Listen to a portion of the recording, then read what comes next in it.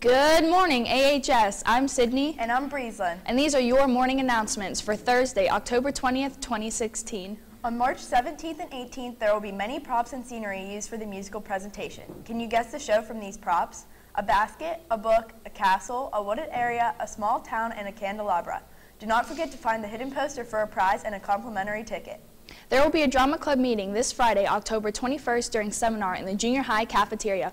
Please try to have your candy bars sold by then and turn in your money. Again, there will be a drama club meeting this Friday, October 21st during seminar in the junior high cafeteria. Please try to have your candy bars sold by then and turn in your money. Any questions, see Mr. Kluken in room C111. Attention all junior high students. Junior High Student Council is hosting a Halloween costume dress-up day on Monday, October 31st, and all proceeds will go towards breast cancer awareness. In order to dress up for Halloween, you must purchase a ticket for $2.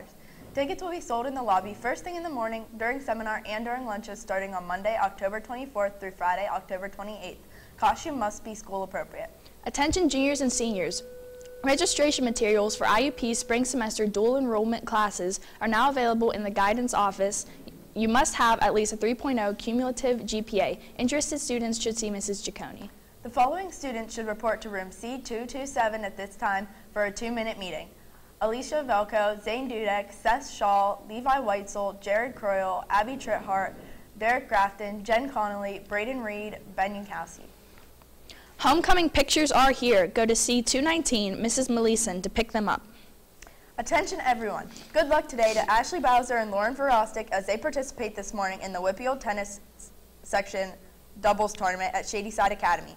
Teachers, they will be leaving after second period and are responsible for their missed work. Thank you, the coaches. Congratulations to all students who participated in the Riverhawk Review. Not only did you provide a lovely evening of entertainment, but you also raised over $1,600 for Orphans of the Storm.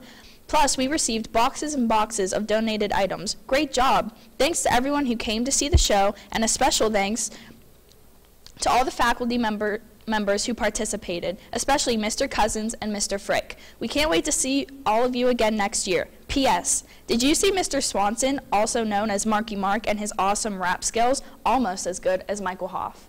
Those are all of your announcements, AHS. Have a great day, and please stand for the flag salute.